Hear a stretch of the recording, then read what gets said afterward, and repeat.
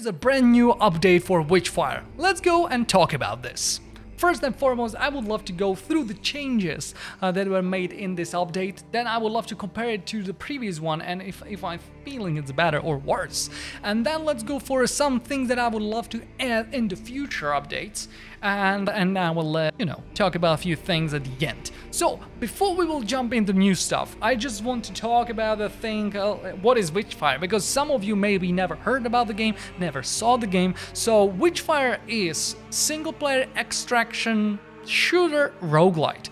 That's quite a lot, right? So what is happening with this game is that you are like secret order of the Pope and you are hunting witches, right? You are going in the region where witches are changing reality and they are adding something to the world that you don't want to see there. So you, as a prayer, which is the name of the character, you are going to hunt them. You're using witchcraft, so you are slinging spells. You're also using guns for your choosing, so you want to use shotgun, you want to use revolver, or you want to go for a sniper rifle, for example. So you are combining all those things to be the best you can be, right? You will spawn into the map and you will start killing enemies. And you are trying to go and then find the resources they are dropping. Volatile Witchfire. This is the resource that you will accumulate and that can help you level up your character. That's a roguelite mod, right? So if you return back to your base and you can spend these resources to get yourself a little boost, for example, for stamina, to dodge more, or health, or maybe a regeneration of your spells. So you can choose how you want to play your prayer. So, but there is a catch, right? Because it's extraction shooter. You need to extract with the resources, otherwise you will get nothing. So you will spawn into the map, you are going around, and then you need to extract through the portal. If you die, everything that you collected, it's staying on the ground. But you can go again. As a Dark Souls, if you have ever played that game, if you die, you have one more chance to go get yourself your corpse and get those resources back. And then you can extract again. So with those resources, you can use a variety of equipment in your base. For example, as I said, you're leveling up your stats. Other thing, you are making research. So you can go with more spells. You can go with different guns. For example, you can also go for items. You have now 3 separate things, which was one before. You can have ring, fetish, and relic. Each of them specialize in different kind of thing. For example, defense and offense. So this exactly is the building, or you are making yourself a prayer that is specializing on things that you would love to run. And everything like that is just, it works, right? You're going there, the gunplay is slick, you are just slaying the enemies and collecting stuff and returning back and going for that harder and harder encounters and to also defeat the witches, right? Defeat the bosses and get the resources and get 4 new maps. So that's the Witchfire in the nutshell.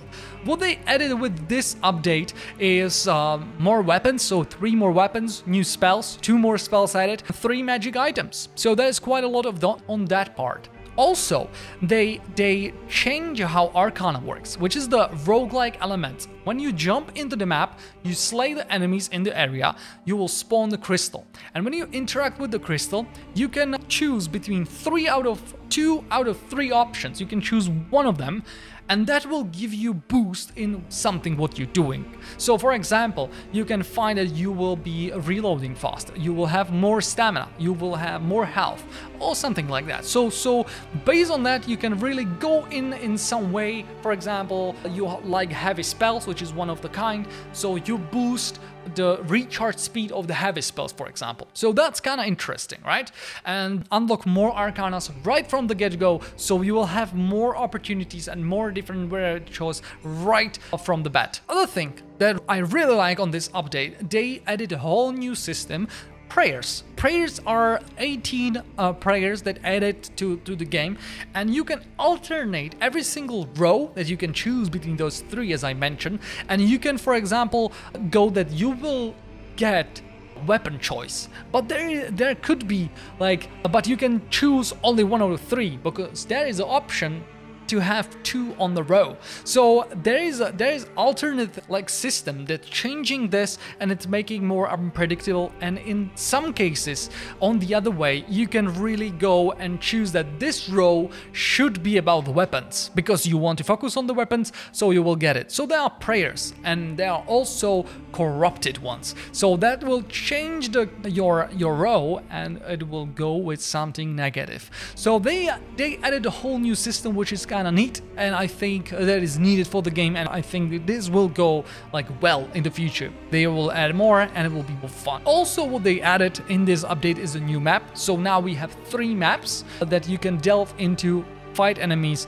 Each map got different like theme, different objectives to do, and with this one there is even the puzzle that you have to go and then figure it out, and that you can delve into the tower and find something below. So because I played the game right from the get-go when it was originally released, so I kind of see the progression of the like the systems and how they are changing them. So for example, there was an issue. There was a progression issue that you, as I said before, you're leveling up your character, right? Which is great, which is the idea that you are getting stronger, you are not punished as much because you got, for example, more health. But problem before was that if you level up your character several times, the world just got stronger.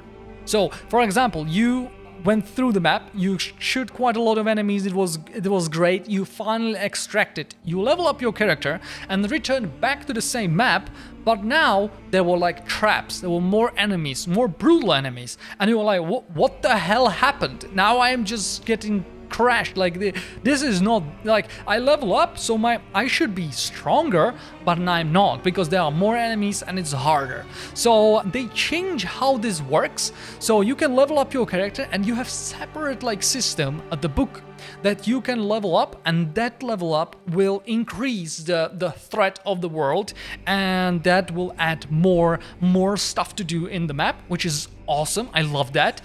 But you are kind of like, you know, making it, you are kind of choosing when you want the world to go up in the strength, which is fantastic. Also, what they changed, and I kind of like that idea, that before you went for research, you picked 2 researches and then you went into the map.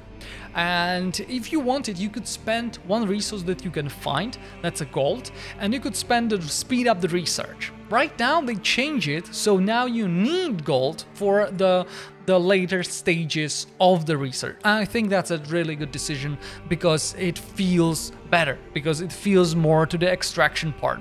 And you need that gold to be able to unlock more stuff and something like that. And I think that's a good decision right there. With each content, they adding more monsters to fight, which is absolutely great because that variety is giving you the sauce, right? Something that you are going for to learn new tricks, new things. So there are new monsters. On the other hand, changes I would love to see still, like in the future. One of them is changing the world with your choice. That means they made a huge step from, as I said before, that you are leveling up your character and that will change the threat of the world, and then now they will be stronger and something like that. They will add more stuff to it, so which is great, but you know, the progression not feel that good. They added a book that you can level up the world that will change the difficulty. I would go a step further. I would love to see that when you are choosing the map you are going into, I would love to see that you can choose the level of difficulty you are going for. For example, the harder it will get, the more resources you will get, different resources you can obtain, because there will be the elite enemies that, for example, will spawn some kind of resource that is not possible on the previous tiers or the lower tiers. So to tell you, yeah, you should go for the harder difficulty because you need this, for example, for progression further. But I would love to have the opportunity to go for the weaker or lower tier. Just for example, I'm not feel confident to go through this harder map just yet. So let me choose my difficulty and go for what I feel right. And when I feel like it, I'll be like, yeah, let's go for the harder one, right? Let's go boost up the world a little bit, because I need that research to progress further. I would love to see some kind of interaction with this kind of idea to choose my difficulty other than the book. Because when you level up the book, everything changes and you can't go back. So if you are going through, you know, you are on the par, you are alright, but you are not really slaying them easily, you level up the book and then you are crushed, right? And you're like, what the hell is going on? That could be endpoint for somebody. So the changing of the difficulty by my choice is kind of something that I would love to see.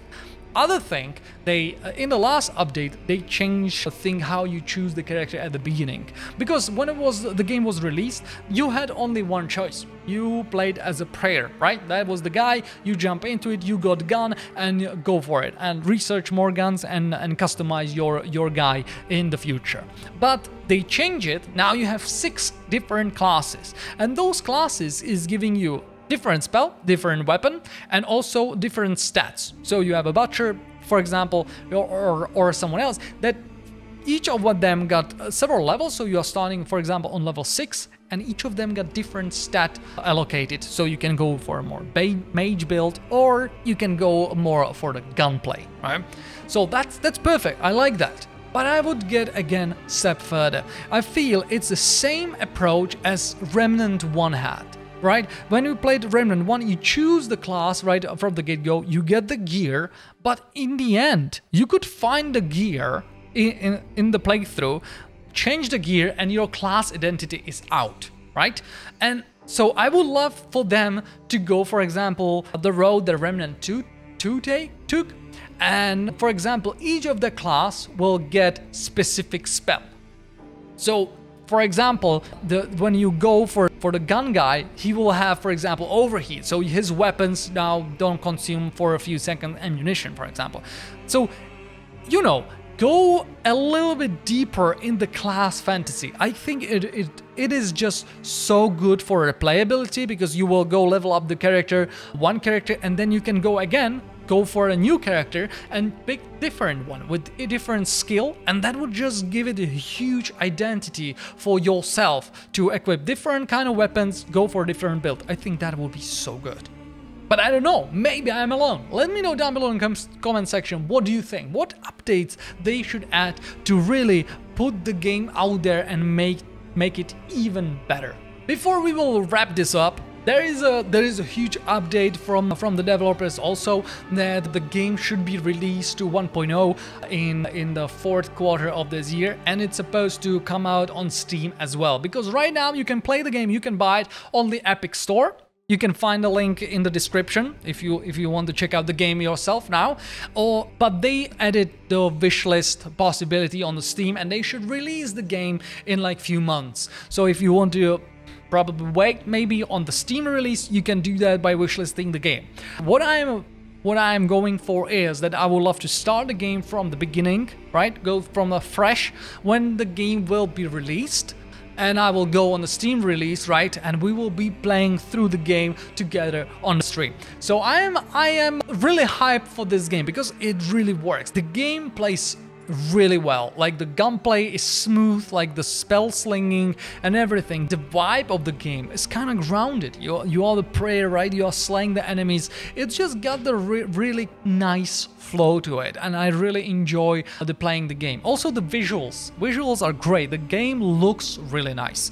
So I just want them to add more progression system, more stuff to research, more stuff to find, those small things and interactions that you could find, like for example coin, and you didn't know what the coin is for, and then in the different map you found that you can spend the coin to open the gate, so you need resource from one map to progress the second one. So those things are just immaculate. This is really cool. I like that. So more of that, more progression like the prayers. Really good job to really interact more with the customization of what you are going for. It's just giving them more replayability. But that will do it for today. Hope you enjoyed this short video to just show you the Witchfire and also what is new in this update. Let me know down below in the comment section what you missed in this video. If I missed anything, is there something new that I haven't mentioned? Let me know down below in the comment section. I would love to see that. And also, if you would love to jump into the Witchfire, you can check the guide that I made when the game was released. So there are a few things, how for example the mushroom works and other stuff that is really important to know, because it will help you right from the beginning. So you can check it out, or you can check the different video that will show you a different game. Why not? Please yourself and do something good for your health, play a little bit of games and relax. Okay, but that's all from me today. Thank you very much for being awesome, because you are, and I will see you all next time. Peace!